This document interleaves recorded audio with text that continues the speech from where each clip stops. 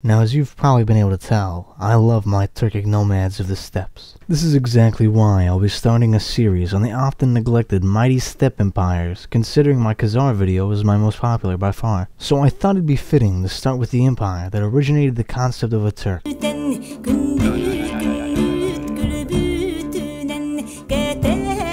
Now let's begin in the mid-500s. In the steppes of northern Asia, we see the dominant power being the Roaring Khaganate. The ruling class here was of a proto-Mongolic people who subjugated the Turkic peoples, forcing them into a lower class, where they'd supply the ruling elite with their skills in blacksmithing and horse breeding. These people were the first to adopt the title of Khagan and Khan among steppe peoples. Now a Khagan is a leader who rules over lesser Khans, who are essentially chieftains. The Khan of the Turks was Buman Khan, who independently suppressed a large-scale tribal revolt against the Roaring Khagan. Following this act of loyalty, he sent his Khagan an emissary requesting a wife so that he could join the royal family. This to him would surely be fitting in return for accomplishing such a tremendous task with his own devices. Instead, the Khagan would respond with a degrading message telling him, "You are my blacksmith slave, how dare you utter such words?" Little did the Khagan know, Buman would turn the name Turk into a forever respected title, ubiquitous throughout the steppes. Buman's rage upon reading this was in legendary proportions. A demon had been released on the world. He killed the messenger himself, then cut off all relations and allegiance to the Roaring Khaganate. Buman utilized the tool just as useful as the sword to any great leader: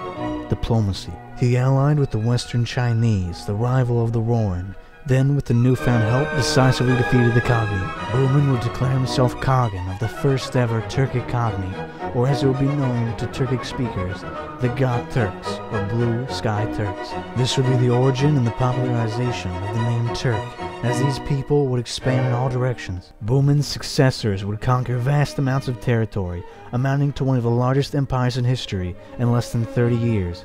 Their triumph would straddle from Manchuria to Crimea, as these steppe nomads with their famed horses Turkicized the regions of western China and Central Asia. Thus began the Great Turkic Migration, which would continue long past the Göktürk Khaganate's devastating civil war, which would separate it into two rival Khaganates. Their everlasting flag would contain a green dog head defacing a blue background, representing the eternal sky of the steppes. Dogs were a sacred symbol of the Turkic Mongolic peoples. Then and even today, Turks believed they all descended from a female werewolf from China, and that all dogs are truly the most revered animal. Well, I could go on all day about Turkology, but I'll have to save it for the next episode of this series. As you can tell, I'll have a lot on this topic coming in the future.